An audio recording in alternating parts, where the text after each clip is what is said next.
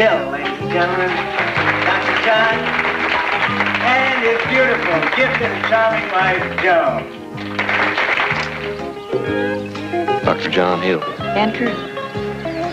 See you later. Pa!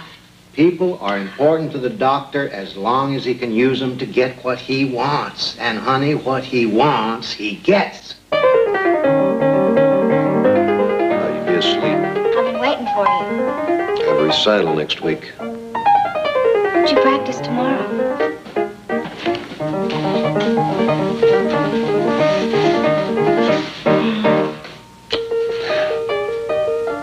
Am I boring you? I like being kissed. But? Oh, I'm interrupting. I'm always interrupting. Maybe I should call your office and make an appointment.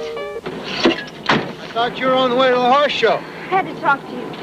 What's wrong? Everything. What the hell am I doing? Why am I going off to a horse show when things are the way they are between John and me?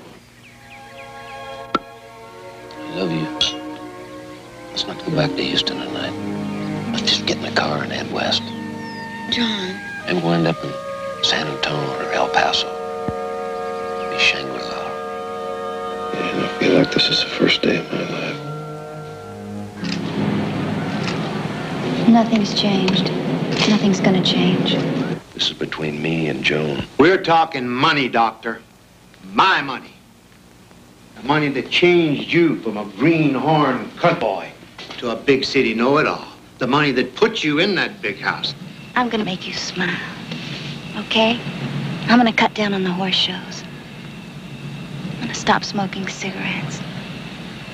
I'm gonna learn a lot more about your music. And what do I do? You just be here. Raising your own penicillin?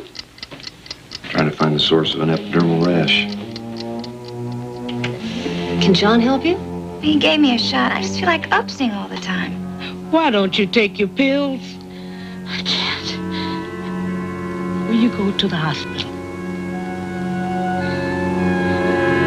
What's happening? Blood pressure's down, so they put her on IV to build up the blood volume.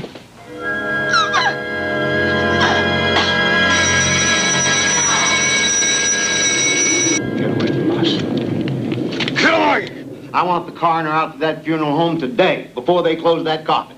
Do you, Anne, take this man, John, to love and to cherish, to honor and obey, for as long as you both shall live? I do.